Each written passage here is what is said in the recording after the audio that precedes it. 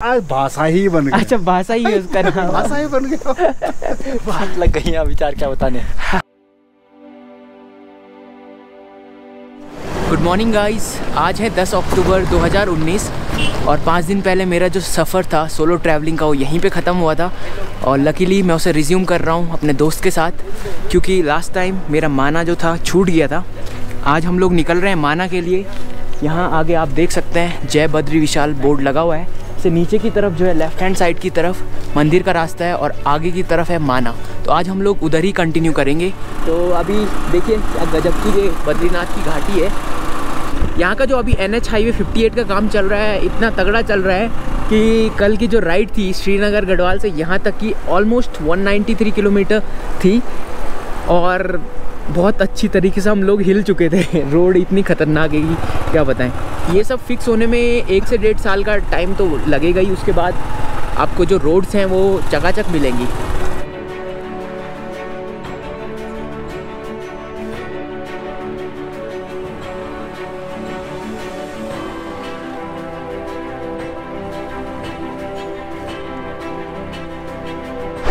तो सामने है माना। जैसा मैंने विकिपीडिया में पढ़ा था कि माना के जो लोग हैं वो मंगोल ट्राइब से रिलेटेड हैं, ऐसा विकिपीडिया में लिखा हुआ था। इसके बाद माना पास आता है जो कि 40 से 60 किलोमीटर दूर है और वहाँ से इंडिया तिब्बत बॉर्डर स्टार्ट होता है। तो पीछे एक चेक पोस्ट है जहाँ पे अंदर जाने के लिए टिकट कटता है। हालांकि बाइक्स के लिए उन्होंने हमें कहा कि तुम्हारा फ्री है। और रोड फिर से कल की तरह टीचर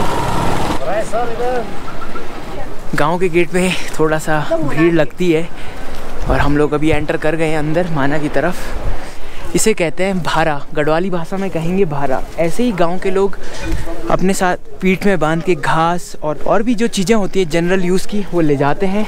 गांव के जो लोग हैं कितने भी बूढ़े हों इसी तरह का उन पर स्ट्रेंथ होती है। आप लोग सर्दियों में भी इधर ही रहते हैं क्या? किधर जाते हैं आप? गोपेसर।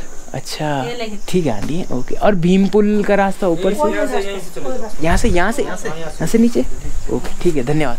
तो हम लोग अब निकल रहे हैं भीमपुल, जिसका रास्ता इस तरफ से।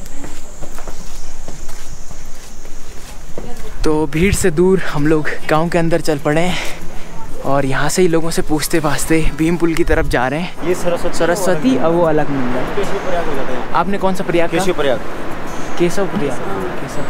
तो जैसा कि भाई जी बता रहे हैं कि ये है केशव प्रयाग, वो सामने वाली है अलकनंदा और दूसरी है सरस्वती। तो आप लोगों के घर वहाँ हैं ऑलरेडी? अभी वहाँ कौन होंगे? वहाँ हमारे बच्चे जैसे स्कूल पढ़ने वाले हैं। हाँ जी। जो नौकरी भी करते हैं। हाँ जी। मतलब वो वहीं पर रहते हैं। अच्छा 6 महीने के लिए आप यहाँ जाते हैं? यहाँ सब्जी तो बंद गोभी दिखाई दे रही है मेरे को। बंद गोभी लगाते हैं यहाँ पर, राई, मूली, पालक। हाँ जी। आलू। जी। ये मुख्य यहाँ पर। ठीक, ये मुख्य उगता है जी। कौन सी भाषा बोलते हैं अंकल जी यहाँ? ये हमारा भाषा ही दूसरा भाषा है। हाँ जी। कौन? जैसे गढ़वाली है। गढ़वाली हम समझ लेते हैं, सब बात भी करते हैं। गढ़वाली भी हिंदी जानते हैं, हिंदी बोल लेते हैं। हिंदी।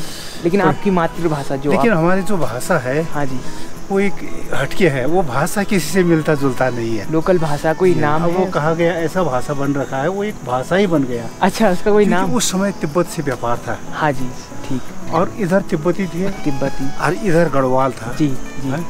ताकि ये न तिब्बती समझ सके अपने आपस की भाषा है, और ना ही ये गढ़वाल की भाषा समझ, क्योंकि हम व्यापारी थे। हाँ जी। सन 62 से पहले जब तिब्बत का व्यापार था यहाँ पे, हाँ जी, तो हम सब लोग सब तिब्बत को जाते थे यार। ठीक। और तिब्बत से व्यापार जैसा ऊन, नमक, सुहागा, इस प्रकार के जो भी व्यापार होता है, यहाँ से गुड़ हुआ, चावल हुआ, कपड़ा हुआ, रसद यानी यहाँ से जाता था। जी अंकल।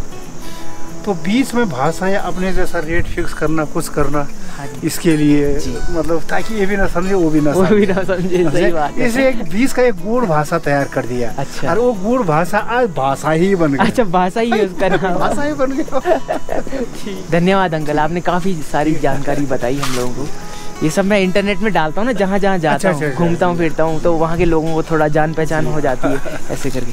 धन्यवाद अंकल। ओके। तो अंकल ने काफ़ी सारी इम्पॉर्टेंट चीज़ें जो माना के बारे में थी वो बता दी हमें संक्षिप्त में। और अब हम लोग आगे बढ़ते हैं। वसुधरा फॉल्स, वो सामने रास्ता दिखाई दे रहा है, कुछ लोग वहाँ पे खड़े हैं। कहते हैं कि अगर आप पापी हो तो आपके ऊपर कुछ भी बूंद नहीं गिरेगा। इतनी ऊंचाई से गिरता है कि नीचे आता है बर्फ में बदल जाता है। अच्छा ऐसा है तो बेटे वो बहुत कमों के सिर में गिरता है। कहते हैं कि जिसके सिर में उसका पानी पड़ गया तो उसके समझ लो कि उसने कोई पाप नहीं करा है जिंदगी में, लेकिन जिसके सिर में नहीं पड़ा उसने कुछ ना कुछ पाप जरूर करा है। हमारे पंडित जी अभितोष जी बात कर रहे हैं अभी। अगर आप लोग कभी बद्रीनाथ आएँ तो सबसे पहले इनको कांटेक्ट करें, इनका नंबर नीचे है। इनका एक चैनल भी है, क्या है, उत्तराखंड ट्रैवल डायरीज। अगर आप उत्तराखंड से रिगार्डिंग कुछ इंटरेस्टेड हैं तो आप कर सकते हैं। यहाँ पे जो है आपको डायरेक्शन पॉइंट आउट करता है। हम लोगों को जाना है भीमपुल, तो हम लोग ये वाला रूट लेंगे।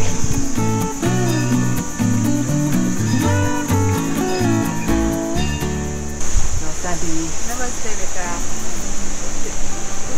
जाना जी आंटी। क्या क्या है आंटी यहाँ पे? ये आपके सामने पर है। ये क्या चीज़ है? वो चाय मसाला है, ग्रीन टी। ये आप लोग उगाते हैं? नहीं ना, हम जंगल से लाते हैं। ऊपर से लेके आते हैं।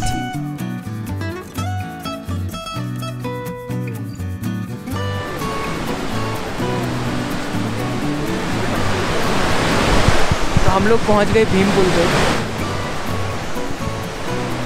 तो यहाँ से वसुधरा फॉल्स 5 किलोमीटर दूर है। हमें रास्ते में मिले हैं राम भारद्वाज जी। ये बेंगलोर से हैं और ये ब्रह्मचारी हैं, तो एक तरीके से सन्यासी हुए। ये सतोपंथ ग्लेशियर भी जा चुके हैं इससे पहले, और बता रहे थे कि जो पैदल वाला रास्ता है वो सतोपंथ का है।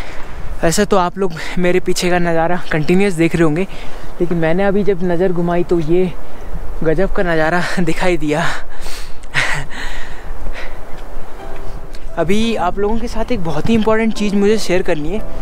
कल रात को जब हम लोग यहाँ पहुँचे तो यहाँ लाइट नहीं थी, और जो होटल्स थे जनरेटर के थ्रू बिजली प्रोवाइड कर रहे थे। तो GMVN की साइड हम लोग गए, तो वहाँ पे एक होटल जो था हमें सस्ते में मिल रहा था, 250 रुपये। 2 बंदे थे हम लोग, 250 रुपये का रूम हमें मिल रहा था, बट उसमें लाइट नहीं थी और पानी भी ठंडा था। हम लोग एक गर्म पानी के चक्कर में ऐसे होटल में गए जहाँ किराया भी हम लोग को महंगा पड़ा, 800 रुपीज़ का रूम हमें पड़ा, और ठंडा पानी भी नहीं मिला। आपको मैं ये बता देना चाहूँगा कि इफ़ इन केस लाइट ना हो तो इस तरह का गलती ना करें। थोड़ा थोड़ा चढ़ाई है, रिगार्डिंग लास्ट जो ट्रैक्स थे उनके मुकाबले कुछ नहीं है, लेकिन ये चढ़ाई है। गजब की जगह है ना। ऊपर की तरफ मुझे एक आकृति बनी हुई दिखाई दे रही है। सॉरी मैं कल से बोल नहीं पा रहा हूँ, एक्चुअली पूरा मुंह खोल नहीं पा रहा हूँ। मुंह जम सा गया है तो वर्ड्स मुंह से आ नहीं रहे।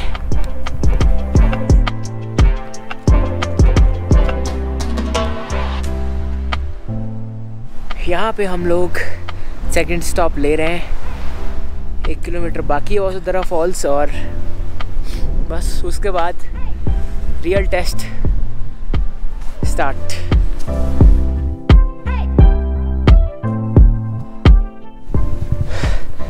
पूरा वसुधरा फॉल्स, उसके नीचे हमें जाना है।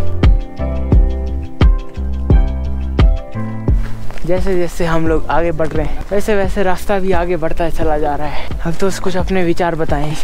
बात लग गई है, विचार क्या बताने। हालत खराब हो गई, टांग दर्द करने लगे। फाइनली गाइस हम लोग पहुंच गए वसुधरा फॉल्स। उसका पानी देखिए पत्थर के बीच से निकल रहा है, और आवाज़ अब सुनाई देने लग गई है। यहाँ पे किसी ने कुछ स्ट्रक्चर बना दिया है, जाना हम लोग को नीचे है, और सामने है वसुधरा फॉल्स।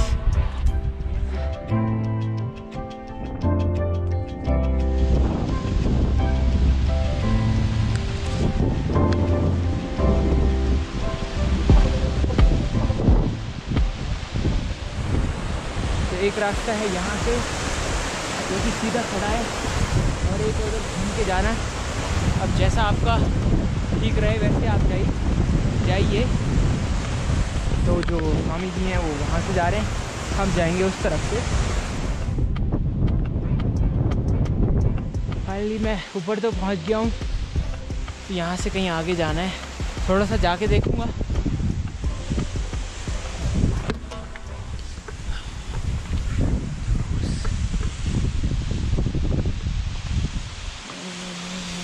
ऊपर बैग लेके जाना खतरे से खाली नहीं है। बैग मैं नीचे छोड़ता हूँ। तो अब विदाउट बैग मैं आगे बढ़ रहा हूँ। जितना रास्ता हो सकेगा इतना मैं चढ़ूँगा। जितना नहीं होगा फालतू का तो करना ठीक नहीं है। एक सेकंड।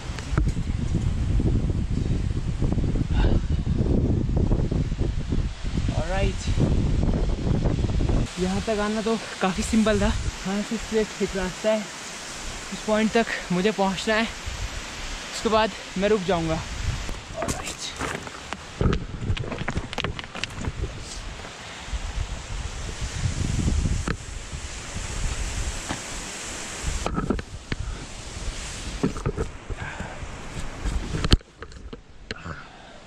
काफ़ी ख़तरनाक है। कि आप ऐसे मत कीजिएगा। अगर आपको लगता है तभी कीजिएगा। हाइट से डर है तो भी मत कीजिएगा। देख रहा हूँ कहाँ पहुँचा जा सकता है। अरे स्वामी जी आ जाइए। तो इधर जाना है। नीचे स्वामी जी हैं। बेस्ट चांस मैं लेना चाहूँगा उस तरफ जाने का। उस तरफ जाके अगर बूंदें पड़ी तो ओके, अदरवाइज़ मैं उनके लिए वेट करूँगा क्योंकि वो इससे पहले भी यहाँ जा चुके हैं। तो हम लोग जा रहे हैं पाप का टेस्ट करने।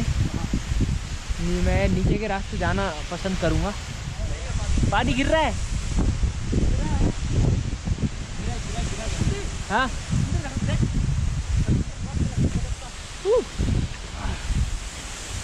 तो हम लोग पहुँच रहे हैं। हाँ भाई, सामने इंद्रधनुष बन रहा है। तो अभी तो उसमें तो पानी गिर गया है। फिर भी नहीं पड़ रहे। फिर भी नहीं पड़ रहा है। टोपी हटा ना, तब फील होगा थोड़ा। मेरे को पड़ रहे हैं छींटे। अरे हाँ यार, हाँ हम पापी नहीं हो सकता। टोपी हटाने के बाद कुछ छींटे पड़ रहे हैं। अभी गिर गए हैं। तो अभी हम लोग के बहुत ज़्यादा पानी गिर गया है। अभी तो थोड़ा बहुत डाउट भी था, वो भी ख़त्म हो गया। हमारे सारे पाप धुल गए यहाँ से। पाप ही नहीं है, मतलब हम पापी नहीं है। चलो फिर बढ़िया। आ गया। काफ़ी ज़्यादा पानी है। यहाँ पे इंद्रधनुष बड़ा ही गजब का बन रहा है। तो अभी थोड़ा देर में हम लोग नीचे निकलते हैं, फिर हम लोग होम जर्नी स्टार्ट कर लेंगे। और फाइनली 15 डेज़ की थी मेरी ये सोलो ट्रिप। उसके बाद एक दिन की जो थी अभी तो मेरे दोस्त के साथ बाइक ट्रिप हो गई। और मैंने अपना जो गिर गया। अरे वाह, गिर गया। और तो कुछ ज़्यादा ही आगे चले गया है। तो बस गाइज, ये ट्रिप यहीं एंड होती है।